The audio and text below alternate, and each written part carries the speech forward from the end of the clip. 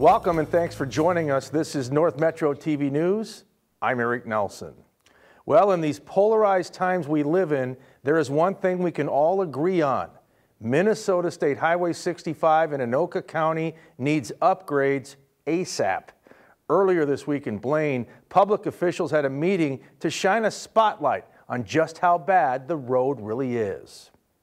And this absolutely impacts not just our city, not just this region, but the entire state. They made their pitch and stated their case at a jam-packed Blaine City Hall. And I have never met a community who is so passionate about a road. The mayor, police chief, council members, and highway experts were expounding on why Minnesota State Highway 65 needs instant upgrades. Now is the time. There's never been more access to funding than there is right now. I'm ready to throw my friends into my car, drive to Home Depot, and buy shovels and hard hats. That's where we're at. The speakers did not sugarcoat things. It's embarrassing as a resident and employee of our community to have people coming here drive down Highway 65. There's so much more potential along that corridor. Frankly, it is embarrassing. The condition of Trunk Highway 65, the lack of development. Funding is the key to making Highway 65 thrive. Currently, there is $25 million in the coffers, but the total tab of the project is $160 million. We're again working with our partners, seeking grants, federal, state, county, city, everyone, all in. Once the cash is raised, the shovels and bulldozers will spring into action and begin this long overdue project. So next year, 2023, we'll start to see construction going, if nothing else, at least at 99th Avenue. Highway 65 is an outdated ribbon of road that is unsafe and often gridlocked. According to MnDOT, 10 of the 30 high-priority intersections in the Twin Cities Metro are on Highway 65. The accidents and carnage are real. This corridor has crash problems, sometimes 8 times the average that it should. I have 3 drivers.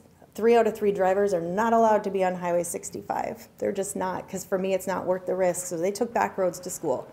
Extra 20 minutes out of the way, didn't matter to me, that's how they got to school. The sea of red brake lights, caused by red stoplights, is costly to business and commuters. Delays can be epic. My personal record, if you want to call it that, is 17 minutes sitting at a light at Highway 65. I kid you not.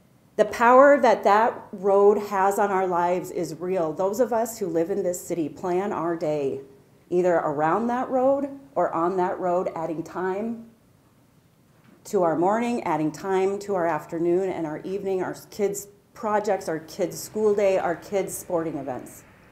We averaged 10 calls a day in Blaine alone on Highway 65, 10 calls a day. There's not a lot of humor in it, but it's the adult version of the dog ate my homework. Whenever we're late to a meeting, whenever we're late to an engagement, well, where were you? Highway 65, say no more. Everybody in the North Metro knows that. It's ridiculous.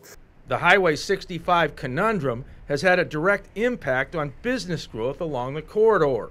They have real clients that want to invest money in our community, but they're scared away because of the uncertainty of Highway 65.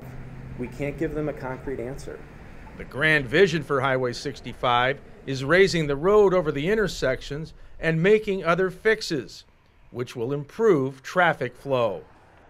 Right now, the traveling in the entire corridor from Ham Lake to Spring Lake Park during the busiest periods can take 40 minutes. After these are built, 10 minutes. Since 2015, there have been 297 injury accidents on Highway 65 and over 1,900 that have resulted in damage to vehicles in that span.